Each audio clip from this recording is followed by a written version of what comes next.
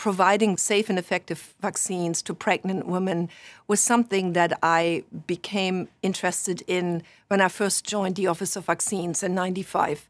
At that time, however, there was not really interest by vaccine companies to develop these products, and that had to do probably a lot with liability issues, because pregnant women were considered a vulnerable population. You had not only the woman, but you had the developing fetus. And if something would happen as a result of vaccine administration, there could be dire consequences. So vaccine developers were really very careful. But I worked with others in FDA, and we were saying the time has passed where we say we have to protect pregnant women from research. We have to say we need to protect them through research.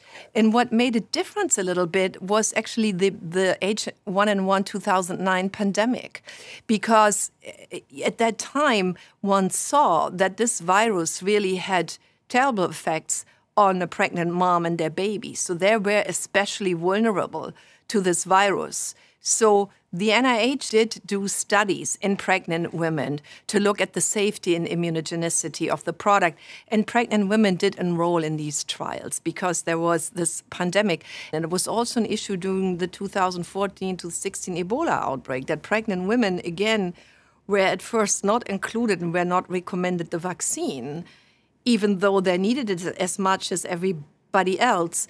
And so even with COVID, there was this issue, and we encouraged vaccine manufacturers really to do preclinical trials in animal models to assess the safety of the vaccine on reproduction. So there are certain animal studies that you can do. And then once these studies are conducted and you have early clinical trial data, safety and immunogenicity data in non-pregnant individuals, then you can proceed to studies in pregnant women.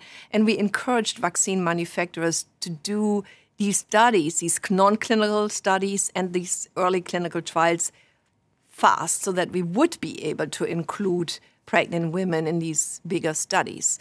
And so I think all of this helped to really for vaccine manufacturers to also now, move forward with developing vaccines to be given in pregnancy to protect the young infant from infectious disease. And these are vaccines against respiratory syncytial virus, vaccines against Group B strep, cytomegalovirus, and this all is in clinical development, and some of these products are in phase 3 clinical studies.